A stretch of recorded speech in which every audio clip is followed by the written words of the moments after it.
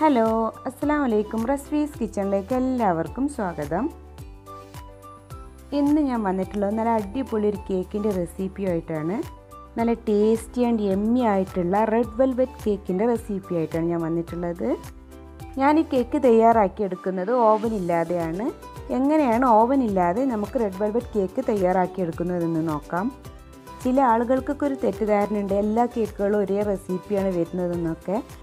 മറ്റുള്ള കേക്കുകളിൽ നിന്നൊക്കെ നല്ല ഡിഫറെൻ്റ് ആയിട്ടുള്ള കേക്കാണ് റെഡ് വെൽവെറ്റ് കേക്ക്. നമുക്ക് ഓവൻ ഇല്ലാതെയും നല്ല സോഫ്റ്റ് ആയിട്ടുള്ള കേക്ക് എങ്ങനെ തയ്യാറാക്കിയെടുക്കാമെന്ന് നോക്കാം.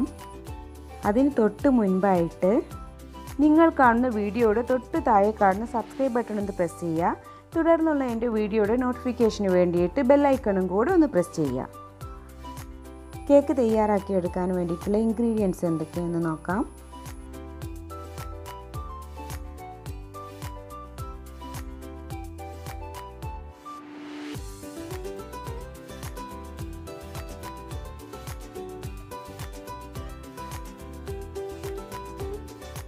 കോഴിമുട്ട, കൊക്കോ പൗഡർ, പൊടിച്ച പഞ്ചസാര, ബട്ടർ, മൈദ, baking powder, vinegar, red food colour, vanilla essence, butter milk.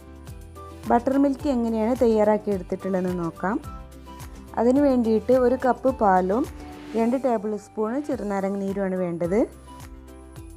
Butter milk എന്ന് പറയുന്നത് മോരാണ്. നമ്മളെ വീട്ടിലധികം പുളിയില്ലാത്ത മോരുണ്ടെങ്കിൽ അതെടുത്താലും മതി. ഇനി 1 കപ്പ് പാലിലോട്ട് 2 ടേബിൾ സ്പൂൺ ചെറുനാരങ്ങ നീര് ആഡ് ചെയ്ത് നന്നായിട്ടൊന്ന് യോജിപ്പിച്ച് വെക്കുക.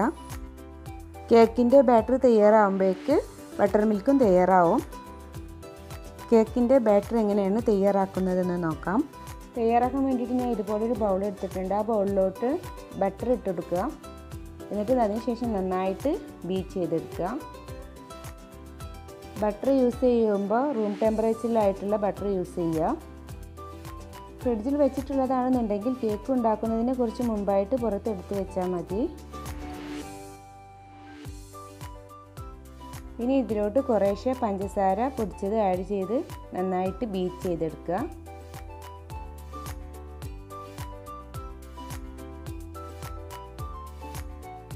പഞ്ചസാരയും ബട്ടറും നന്നായിട്ട് മിക്സ് ആവുന്ന വരെ നല്ലപോലെ ബീറ്റ് ചെയ്തെടുക്കുക.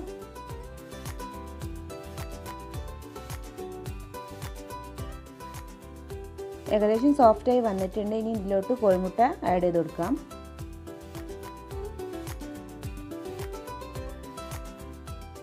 നാല് കോഴിമുട്ടയാണ് ഞാൻ ഇതിന് വേണ്ടിയിട്ട് എടുത്തിട്ടുള്ളത്. ഇനി ബീറ്റർ ഉപയോഗിച്ചിട്ട് നന്നായിട്ട് ബീറ്റ് ചെയ്തെടുക്കുക. നല്ല ഫ്ലഫി ആയി വരുന്നത് വരെ ബീറ്റ് ചെയ്യുക.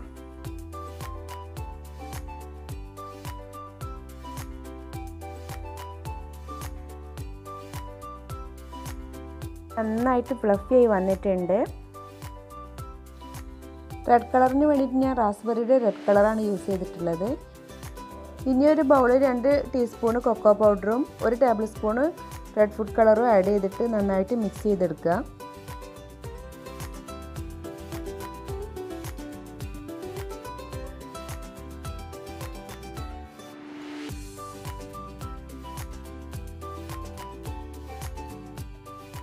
ഇനി ഈ മിക്സ് എഗ്ഗിൻ്റെ മിക്സിലോട്ട് ആഡ് ചെയ്തിട്ട് നന്നായിട്ടൊന്ന് ബീറ്റ് ചെയ്തെടുക്കുക. കളർ യൂസ് ചെയ്യുന്നത് നമ്മുടെ ഹെൽത്തിന് അത്ര നല്ലതൊന്നുമല്ല. വേറെ ഓപ്ഷൻ ഇല്ലാത്തതുകൊണ്ടാണ് ഈ കളർ യൂസ് ചെയ്യുന്നത്. കേക്കൊന്നും നമ്മൾ അങ്ങനെ സ്ഥിരമായിട്ട് ഉണ്ടാക്കി കഴിക്കില്ലല്ലോ, അതുകൊണ്ട് വലിയ കുഴപ്പമില്ല.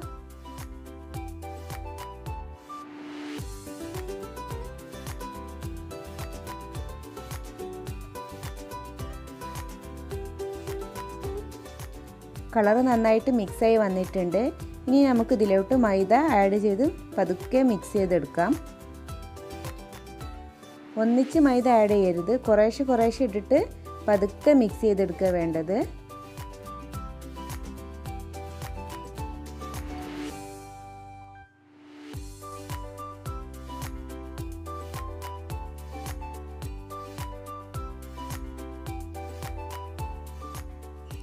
മൈദ ഏകദേശം അതിലോട്ട് നന്നായിട്ട് യോജിച്ച് വന്നിട്ടുണ്ട്. ഇനി നമ്മൾ നേരത്തെ തയ്യാറാക്കി വെച്ചിട്ടുള്ള ബട്ടർ മിൽക്ക് കുറേശ്ശെ ആഡ് ചെയ്തിട്ട് നന്നായിട്ട് മിക്സ് ചെയ്തെടുക്കുക. മിക്സ് ചെയ്തെടുക്കാൻ ഇതുപോലുള്ളൊരു സ്പാച്ചില ഉപയോഗിച്ചാൽ മതി.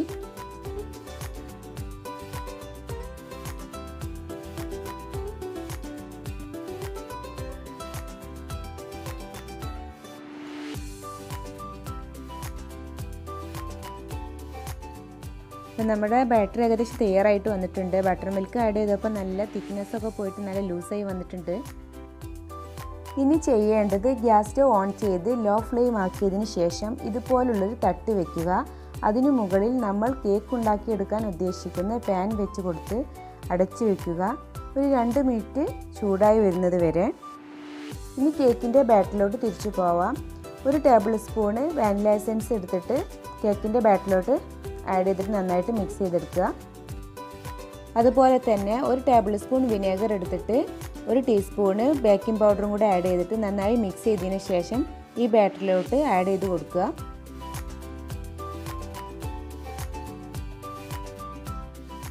ഇനി ഇത് നന്നായിട്ട് യോജിപ്പിച്ചെടുക്കുക.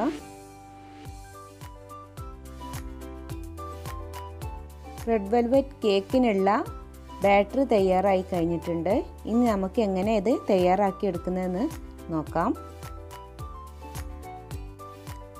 നേരത്തെ നമ്മൾ ചൂടാവാനായി വെച്ചിട്ടുള്ള പാൻ ചൂടായി വന്നിട്ടുണ്ട്. ഇനി നമ്മൾ തയ്യാറാക്കിയിട്ടുള്ള ബാറ്റർ ഇതിലോട്ട് ഒഴിച്ചു കൊടുക്കുക. വേണമെങ്കിൽ അല്പം ബട്ടർ പാനിൻ്റെ അടിയിലൊന്ന് തൂവി കൊടുക്കാം. ഇനി ഒരു ലിഡ് കൊണ്ട് കവർ ചെയ്ത് 30 മിനിറ്റ് മുതൽ 40 മിനിറ്റ് വരെ കുക്കാവാനായിട്ട് വെക്കുക. ഇനി ഒരു 30 മിനിറ്റിന് ശേഷം ഒരു ടൂത്ത് പിക്ക് ഉപയോഗിച്ചൊന്ന് കുത്തി നോക്കുക. ടൂത്ത് പിക്ക് നല്ല ക്ലീൻ ആയിട്ട് വരുന്നുണ്ട്, ഒന്നും സ്റ്റിക്ക് ആയിട്ടില്ല. അതുകൊണ്ട് നമ്മൾ കേക്ക് തയ്യാറായി കഴിഞ്ഞിട്ടുണ്ട്. ഇനി ഫ്ലെയിം ഓഫ് ചെയ്യാം. ഓവനില്ലാതെ തന്നെ നല്ല സോഫ്റ്റ് ആയിട്ടുള്ള കേക്ക് നമ്മൾ തയ്യാറാക്കി കഴിഞ്ഞിട്ടുണ്ട്. ഇനി ഇത് തണുക്കാനായിട്ട് വെക്കാം.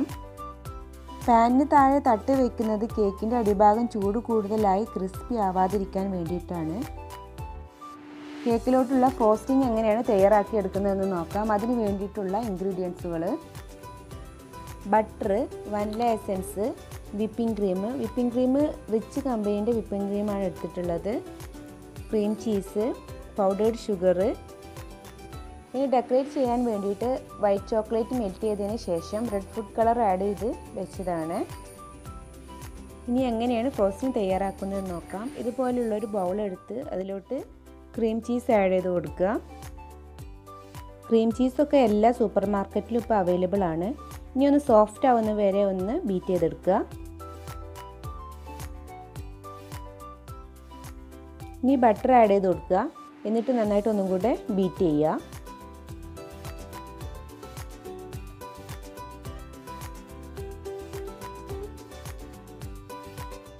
ഇനി കുറേശ്ശെ പൊടിച്ച പഞ്ചസാര ആഡ് ചെയ്തിട്ട് ഒന്നും കൂടെ നന്നായിട്ട് ബീറ്റ് ചെയ്യുക.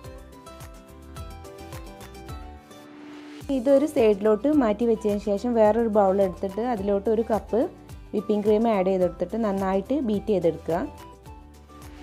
റിച്ചിൻ്റെ വിപ്പിംഗ് ക്രീമിൽ ഷുഗർ ആഡ് ചെയ്തിട്ട് വരുന്ന നല്ല വിപ്പിംഗ് ക്രീമാണ്.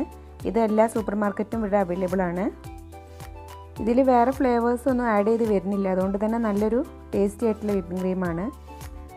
ക്രീം നല്ല ഫ്ലഫി ആയി വന്നിട്ടുണ്ട്. ഇനി ഇത് ക്രീം ചീസിൻ്റെ മിക്സിലോട്ട് ആഡ് ചെയ്തിട്ട് നന്നായിട്ട് ബീറ്റ് ചെയ്തെടുക്കുക.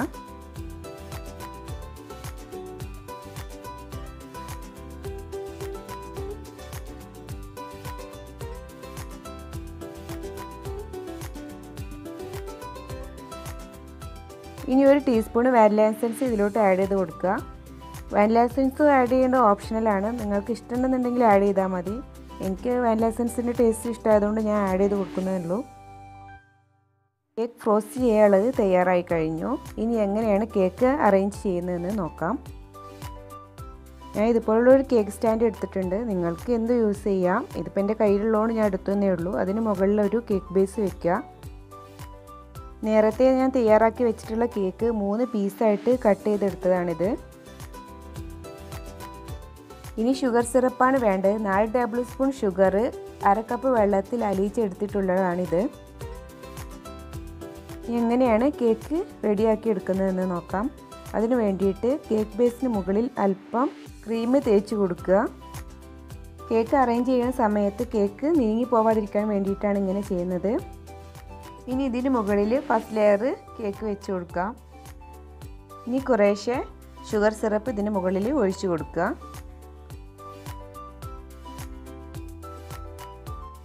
ഇനി ഇതിന് മുകളിൽ ക്രീം തേച്ച് പിടിപ്പിക്കുകയാണ് വേണ്ടത്.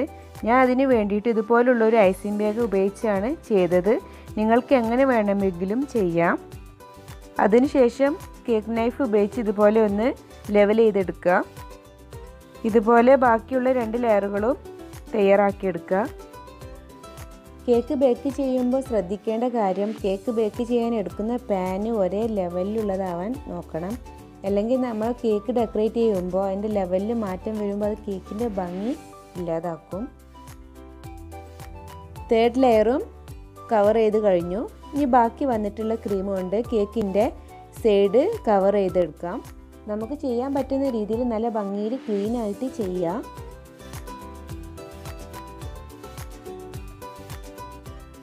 ഇപ്പോൾ ഏകദേശമൊക്കെ നല്ല ക്ലീനായി വന്നിട്ടുണ്ട്. സൈഡൊക്കെ നല്ല വൃത്തിയിൽ ഫില്ലായി വന്നിട്ടുണ്ട്. നേരത്തെ തയ്യാറാക്കിയിട്ടുള്ള വൈറ്റ് ചോക്ലേറ്റിൻ്റെ റെഡ് കളറിൻ്റെയും ക്രീം ഞാൻ ഇതിന് മുകളിൽ ഡെക്കറേറ്റ് ചെയ്യാൻ ഉപയോഗിക്കുകയാണ്. കേക്ക് ഡെക്കറേഷനൊക്കെ നമ്മൾ ഇഷ്ടം പോലെ ചെയ്യാം. ഏത് രീതിയിൽ വേണമെങ്കിലും നമുക്ക് ചെയ്തെടുക്കാം. ബാക്കി വന്നിട്ടുള്ള ക്രീം കൊണ്ട് കേക്കിൻ്റെ മുകളിലും താഴ്ഭാഗത്തും ഒന്ന് ഡെക്കറേറ്റ് ചെയ്തെടുത്തിട്ടുണ്ട്. പിന്നെ കുക്കീസ് കട്ടർ കൊണ്ട് ഒരു ഹാർട്ട് ഷേപ്പും ചെയ്തെടുത്തിട്ടുണ്ട്. ഇനി ഒരു 4 മണിക്കൂർ ഫ്രിഡ്ജിൽ തണുക്കാനായിട്ട് വെക്കാം. കേക്ക് നല്ല തണുപ്പായി വന്നിട്ടുണ്ട്. ഈ തണുപ്പോട് കൂടിയിട്ട് കട്ട് ചെയ്ത് കഴിക്കാൻ നല്ല ടേസ്റ്റാണ്. റെഡ് വെൽവെറ്റ് കേക്ക് കാണാനും നല്ല ഭംഗിയാണ്, കഴിക്കാനും നല്ല ടേസ്റ്റി ആയിട്ടുള്ള കേക്കാണ്. എല്ലാവരും ട്രൈ ചെയ്ത് നോക്കുക. വളരെ ഈസിയാണ്. വീട്ടിൽ ഓവൻ ഇല്ലാത്തതുകൊണ്ട് കേക്ക് ഉണ്ടാക്കാൻ പറ്റുന്നില്ല എന്ന് ഞാനും പറയരുത്. ഇതുപോലെ നമുക്ക് വളരെ പെട്ടെന്ന് തന്നെ ഒരു പാൻ ഉണ്ടെങ്കിൽ വീട്ടിൽ തന്നെ കേക്ക് തയ്യാറാക്കി എടുക്കാൻ പറ്റുന്നതാണ്. ഇൻഗ്രീഡിയൻസിൻ്റെ അളവുകളൊക്കെ താഴെ ഡിസ്ക്രിപ്ഷൻ ബോക്സിൽ ഞാൻ കൊടുത്തിട്ടുണ്ട്. എല്ലാവരും അത് നോക്കി ചെയ്യുക. നിങ്ങൾക്ക് എൻ്റെ വീഡിയോ ഇഷ്ടമായെങ്കിൽ എൻ്റെ ചാനൽ സബ്സ്ക്രൈബ് ചെയ്യുക, കമൻറ്റ് ചെയ്യുക, ലൈക്ക് ചെയ്യുക, ഫ്രണ്ട്സുമായിട്ട് ഷെയർ ചെയ്യുക. ഇനിയൊരു പുതിയ റെസിപ്പിയുമായി വരുന്നത് വരെ ബൈ. അസ്സലാമു അലൈക്കും.